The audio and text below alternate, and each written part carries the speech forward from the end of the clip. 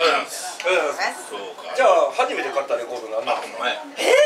初めて自分のお金で小遣いで自分のお金で買ったやつはね、なんやろう、アグネスちゃんとか。わお、俺またタグろうかな思うから。じゃ初めてでしょ。ね、初めて自分のお金で買ったやつ、朝岡めぐみとかさ。何歳か覚えてます？小学校の何年生か覚えてます？俺と年がれへんのちゃうんかそれやったら。あんまり言わないで。多分ね、覚えてないと思うよね、みんなね。初めて買った。覚えてないけども。買ってもらったとか自分で買ったとかは。俺の時代なんかほら、その普通の歌謡曲を買う前にそのシートっていうのがまあね、このそのシートがあって、アニメの主題歌とかが入ったんで、それを初めやっぱこうだろうね。そのシートって A 面に A 面 B 面やって、 A 面にその主題歌とあとの終わりの歌とエンディングが入ったんで、裏面にはストーリーがあるやつが、だから前もこの番組で喋ってるの語り部がね、語り部ね。だからもうちょっとした本もついてあって、それで一応語りながら本を見るみたいな、そのシートはそういうパターンや。そのシート持ってるけど、付録についてたんですよ。付録についてたからね。テレビ漫画っていうかテレビランドとか子供向けのね。ついとったついとった。このちっこいやつもついとった。ちっこいのもあったんだ。初めて行ったコンサートは覚えてます？コンサートも覚えてないな。俺けどマニアックでいろんな行ったで俺。スージークワトロって知ってる？知ってる。俺スージークワトロも樹氷かなんかの CM 出てたよね。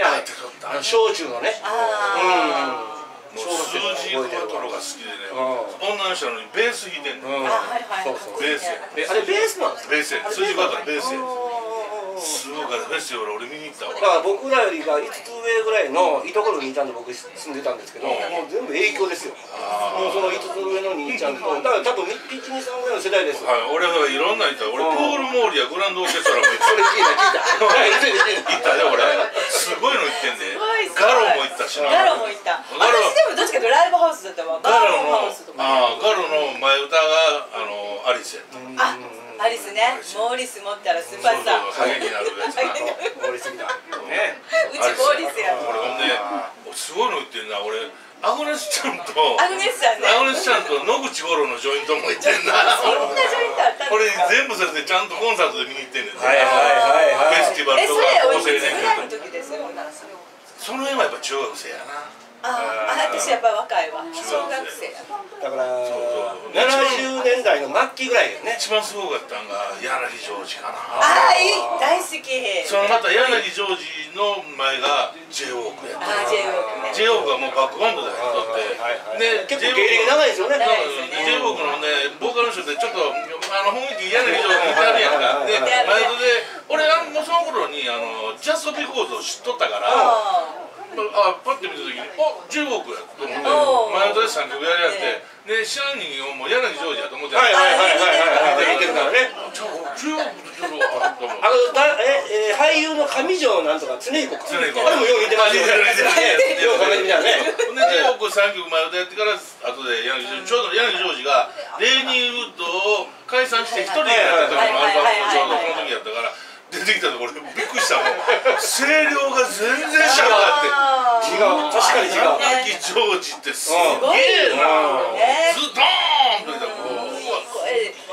声いいよね。これを言われるね。ええ声してますねって言われたら、その時ええ返しが誰がええ声方してますとか。桑田佳祐見てる声方。ええ声方ね。ええ声方してるんです。ええ声はいいよやっぱり。あれ浜章も行ったしな。浜章も好き私。浜章も。してます浜章拓郎のバックバンドで。そうなんや。アイドルって。ドラム叩いて。広島から拓郎が連れてきてくれるんです。今度ねビルボードに証券行くんですよ。証券5月30日ね。これが映ってる子にはもう終わってるかもわからないけど、30日5月30日。そうなんや。やっと念願の。またその感想をね。そうですね。私も行ったんですよビルボード。そう言ってましたもんね。ね、もうすごいですよ。歌ってないですか。お経ですわ。なるほど。ある意味お経です。